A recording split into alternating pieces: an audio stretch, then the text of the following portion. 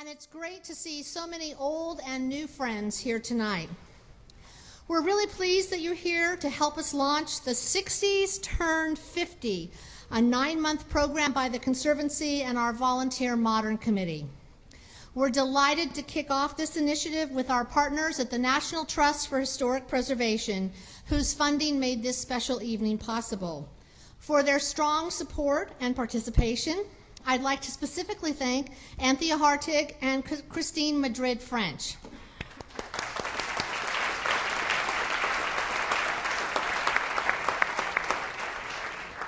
And of course, we wouldn't be here at this fabulous architectural icon. Are you all happy to be here? Without the very gracious hospitality of our hosts, the Los Angeles Department of Water and Power. Specifically, we'd like to thank, we'll have applause in just one second. Specifically, I can tell he's going to be good on that panel. Specifically, we want to thank the DWP General Manager David Nahai, Winifred Yancey of the Governmental Affairs Office, T.C. Richard for his expert technical assistance, and Chris Reinhardt of Public Affairs. Let's give them a big round of applause.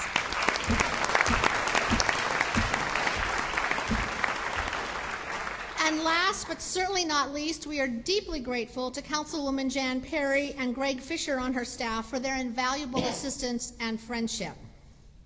So why are we here tonight talking about saving architecture of the 1960s?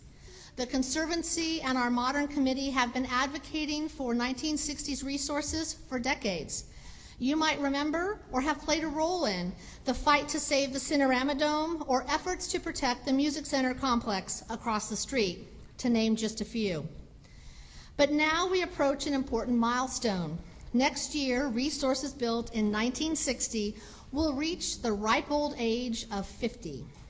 While this should generally ease the burden of landmarking these resources, many people just don't understand how 60s buildings could possibly be considered historic. Probably none of you. We also must face head-on the technical and philosophical issues of preserving modern resources, and you'll hear a lot about that tonight. The Conservancy is fighting right now to save several buildings from the 60s. Given the sheer number of 60s buildings in Greater Los Angeles, there will be many more advocacy issues to come. We need to start talking now about saving these structures before it's too late. So here we are tonight, boldly going where no preservation organization has gone before, at the beginning of a magical history tour through one of the most important eras in the growth of Los Angeles. And that reminds me, could you all please turn your phones off? Tonight's discussion will help frame our conversations over the next 9 months and for years to come, providing insight and guidance to our future advocacy efforts. In addition to this fabulous kickoff event, today we also have launched our new website dedicated to the 60s Turned 50. You can go on the site and vote on your favorite 60s building, explore an interactive timeline, share photos, keep track of upcoming events, read about advocacy issues, and much more. Don't miss your chance to pick the top 60 of the 60s, a People's Choice list of your favorite buildings. We're rolling out the voting in phases, starting with civic and industrial buildings like the very one that we are in tonight. We also have tickets available for our November 8th tour. It's a Mod City, featuring 1960s gems from the South Bay, including the spectacular LAX theme building. Don't wait. Some of you know how quickly tonight sold out, so please buy your tickets early for this tour because we know that we will sell out. You can buy them in the lobby after the program or at laconservancy.org. And now, without further ado, I want to move on to our distinguished panel that we have here tonight. Since you already have their bios in the handout, I'll just introduce them briefly. We have Christine Madrid French, who is the Director of Modernism and the Recent Past Initiative for the National Trust for Historic Preservation. Alan Hess is an architect, architecture critic, architectural historian, and author. Leo Marmol is the Managing Principal of Marmol, Radziner and Associates. David Martin is the design principal and co-chairman of AC Martin Partners, Inc., and Chris Nichols is an associate editor for Los Angeles Magazine and chair emeritus of the Conservancy's Modern Committee. And now I leave you in the capable hands of tonight's moderator. We're very fortunate to have with us a vital voice for the remarkable architecture and design of Los Angeles. She wears many hats, among them hosting KCRW's DNA Design and Architecture program and serving as the LA editor for Dwell magazine. And in a few short weeks, she will receive the distinguished honorary AIA award from the Los Angeles chapter. Please join me in welcoming Frances Anderton.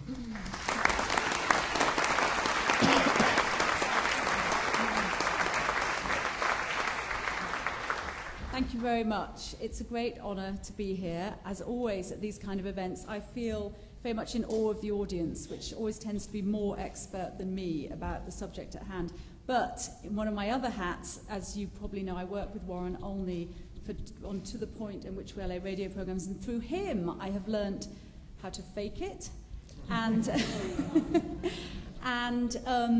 and just the importance of asking questions of very bright people and what an incredibly rewarding experience that can be. So I should add that I am a child of the 60s, born early in the 60s, so I'm heading towards that big number, but I grew up with these buildings. When I first came to LA, my love affair with the city started when I set eyes on the Theme building.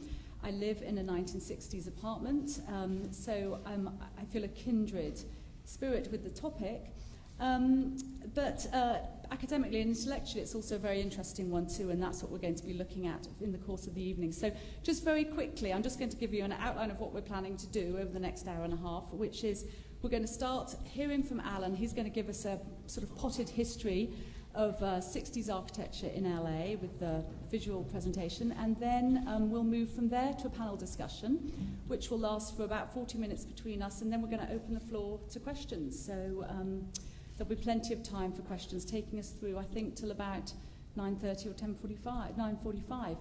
And just to sort of set Alan off, I just wanted to just mention a couple of kind of scene setters, starting with a dinner that I went to last night, which was given by the new British consul. And she invited these various people associated with arts institutions in LA to come and tell her what was interesting about LA. She just got here. And as part of the conversation, I was enthusing about LA architecture and LA modern architecture, and I told her about the event that was happening tonight. Whereupon this guy, who shall remain nameless, associated with a leading arts institution in this city, instantly said, why would we want to protect and preserve 60s architecture? It's horrible. So, yes. So anyway, that's one of the themes I think we're going to address is public perception of 60s architecture and what makes it beautiful to not everybody's eyes, and how does one address that perception problem having to do with 60s architecture. And then I guess the second sort of nice little scene setter is probably many of us in this room watch Mad Men and remember this episode. In fact, Ken Bernstein, who's sitting there, reminded me of this very episode where Don Draper is having one of his 3 martini lunches and mentions a trip to California. He doesn't say LA specifically, but I'm sure he means LA. And he talks about how in LA everything's new and clean and people are optimistic and full of hope.